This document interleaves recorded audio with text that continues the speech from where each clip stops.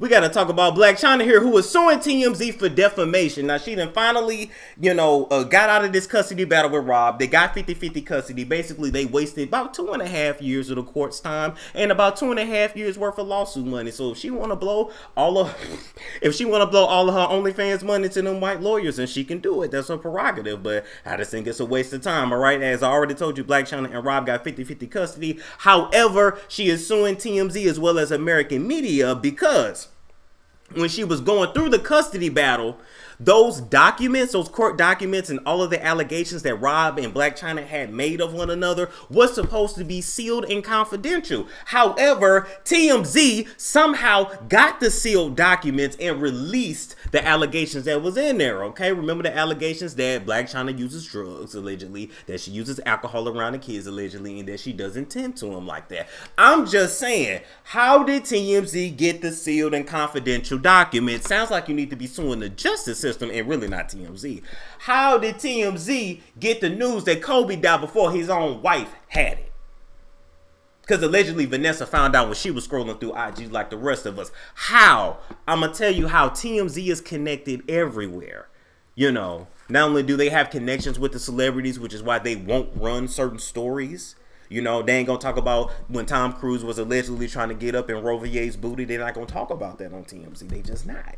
Because they got, they got certain connections with certain people. Just like TMZ, I ain't forgot when I did my segment, and all I said was, if you sign with Diddy, you ain't gonna make no money. So just don't do it. They cut my whole segment out. Harvey started freaking out. Charles started freaking out. I said, why y'all freaking out? Y'all act like y'all on Bad Boy payroll or something. They didn't say nothing, and that segment sure as hell got cut. We never synced it. So I say all of that to say they got them connections, all right? They find out first when everybody died, almost as if they in on it from the beginning. Now, in the lawsuit, Blac Chyna actually cites defamation, conversion, public disclosure of private facts, intentional infliction of emotional distress, and more. I think it's going to be a little hard for her to prove. However, they do need to tell the court how they got sealed and confidential information. I think that they actually should. But I think this whole thing of celebrities suing publications and suing bloggers, and in addition to that, I got to remind you guys that Adele actually sued, I think it was The Sun,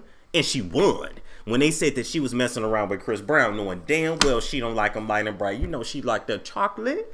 Adele like a little bit of chocolate. That's how she got so big and fat in the first place. You can look at that old body she had until she ate a whole bunch of damn chocolate in her lifetime, all right? Now she just rides and swallows it. She don't eat it no more. Allegedly, but your boyfriend is chocolate, Adele. Let's keep it real, But you just didn't want to be stuck with having that mixed baby. So you had that baby by that white man that you really didn't want when you craved the chocolate the whole time. This is why people need to stick with who they really want. So y'all let Too Short stay over there with them exoticals. Anyway, definition of defamation, the action of damaging the good reputation of someone, slander, or libel. Now, I have to look this up myself because of what I do for a living. Now, all of this shit is satirical and comedy. I don't know none of you hoes, but I still be kind of, I get a little, anytime I see anybody in my industry get sued, I get a little scared, I'm just saying, gotta protect yourself. Now, when you look at a celebrity actually taking a media person to court for defamation, it's a whole bunch of parts to this shit that they have to prove. First off, the defendant published a statement, which means the person that's being sued actually put it out there, okay? You don't need to be a media mogul. There's no requirement that the statement be distributed broadly, but if you repeat something, you liable to be sued about it, all right? The statement is about the plaintiff, okay? We already know what that means. Number 3, the statement harmed the reputation of a plaintiff. That's the part that these celebrities always have to prove, and that's the hardest part. How did what this media entity said, blogger said, how did it harm you? How did you lose any money? How did you, if you're saying it caused you emotional distress, well then hell, you got to go to a psychologist. You got to get all kinds of evaluations. I mean, it's a lot. It gets really messy. That's why a lot of times these suits are honestly just a waste of time. Then the statement was published with some level of fault. Fault requires that the defendant did something he should not have done or failed to do something that they should have done. Okay, so then that means it's on Blac Chyna's Litigation's on her lawyer's team. That's their job, to find out where TMZ went wrong. Well, they went wrong for releasing sealed and confidential information. You know what, Blac Chyna, you actually do kind of got a case with them. But just know that more and more as the years go on, especially as the government tries to censor media more and more, there will be a fight between media, modern media, digital media. It's me. You know, we had a Talib Kweli that said I wasn't no kind of media, but you watched it, so I'm some kind of media. Anyway, we will see more of a battle between celebrities and media entities, because celebrities, they have like a love-hate relationship with us. We help to keep them relevant, but at the same time, they only want us to talk about what they want us to talk about. I don't know. You can't really have it both ways in this world, although some people do take it too far. I will admit that. Now, do you think Blac Chyna has a case, or are you here for TMZ being sued? I am, just because of what they did to the Bryant family. And I'm trying to now question them connections, because if TMZ was the first one to find out that Kobe died, did y'all know he was going to die? Did y'all know the issues with the helicopter?